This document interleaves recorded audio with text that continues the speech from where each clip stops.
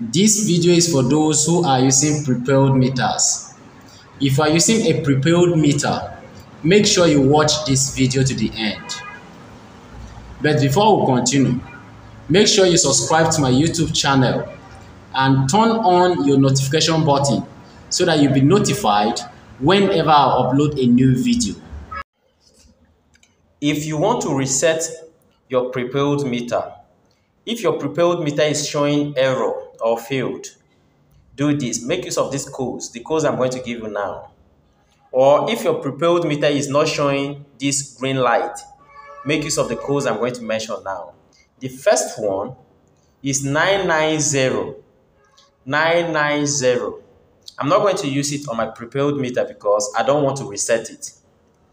990. If your prepaid meter is not showing this green light, use this code 990 or 0000. 0 in 4 places.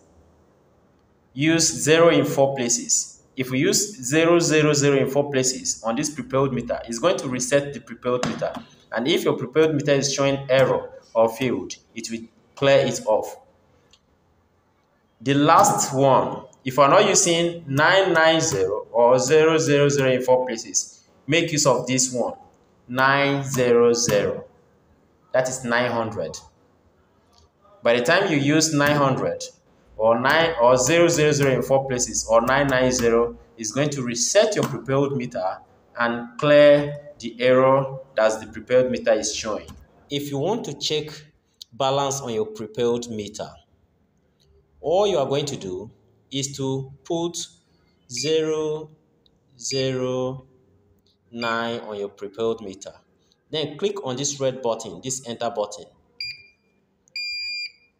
So now I'm having 655.30 units on this prepaid meter.